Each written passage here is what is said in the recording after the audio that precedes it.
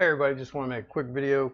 This is an iPad Pro 10.5-inch, came in with no touch after a screen replacement. And first thing, of course, I checked the FPCs. FPCs were good to go. All the pins diode correctly. So I started looking, took the shield off this area, started looking at these two Broadcom chips and just probing around. And I didn't get any straight shorts to ground. So I decided, well, let me plug it in, take a look at the thermal camera. I'm gonna tell you guys what, man, having this thermal camera has made a lot of difference in when things get fixed and when they don't, and especially the time it takes to diagnose. So anyway, went hooked it up to power. It started to boot. About halfway through the boot cycle, this diode here, the cap here, and the resistor here started lighting up.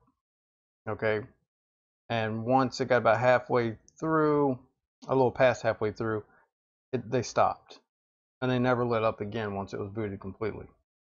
So this only happens during the boot cycle. About halfway through the boot cycle, these guys will start to light up. So once took the board back out, started checking. This line here had a reading of about 150.150 on we do diode test or test in diode mode. All these are on the same line.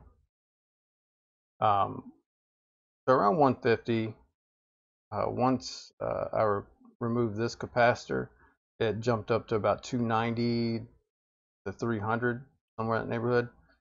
So if you get one in, no touch, of course check your FPCs. If they're good, take your shield off and check these guys here.